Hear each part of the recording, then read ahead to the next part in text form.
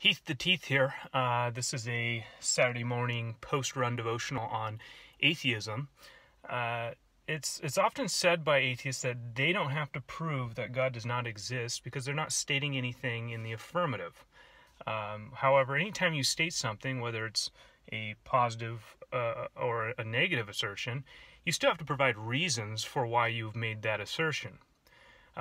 For an example, if you take the assertion that God does not exist, you can turn that into a universal affirmative proposition, like all universes identical to ours are non-universes where God exists. How do you know that? Prove it, right? Or sometimes they'll go the route and saying, well, the issue is that it's not that we're saying that God does not exist, it's just that there's no proof that God exists.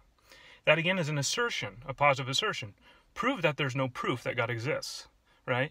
The psalmist says the heavens declare the glory of God, and the sky above, it frames and speaks of his handiwork.